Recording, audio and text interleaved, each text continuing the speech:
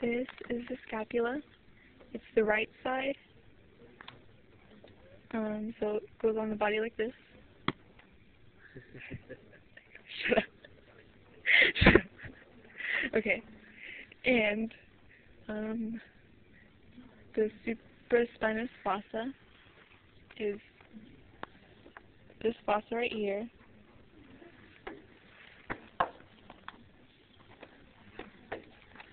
The supraspinous fossa is this fossa right here.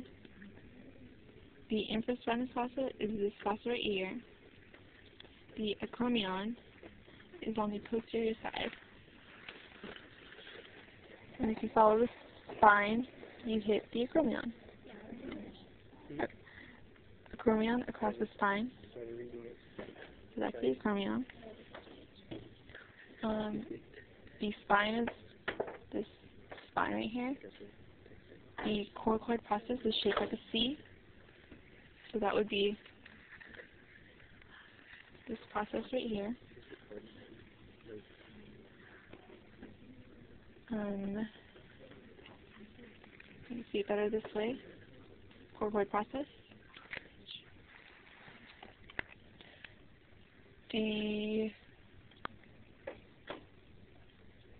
Where am I? Oh, the glenoid fossa is this fossa right here, and it articulates with the humerus. The subscapular fossa is this entire fossa right here. So this was the supraspinous, infraspinous, and subscapular fossa.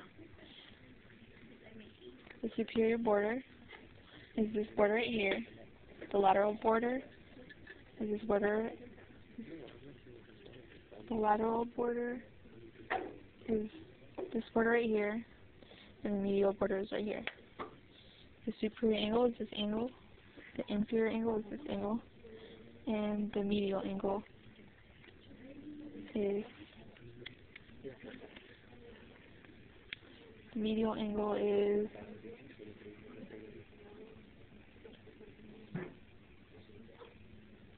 what's the medial angle?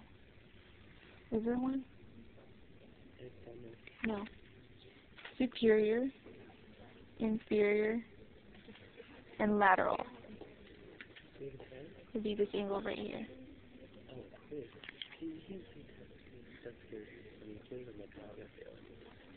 Lateral angle.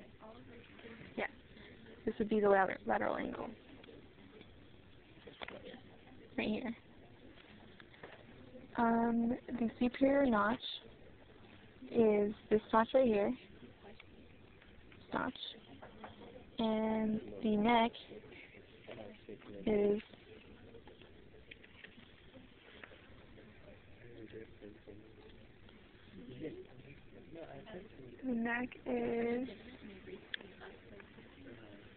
right here. Attached to the, it's part of the acromion. It's part of the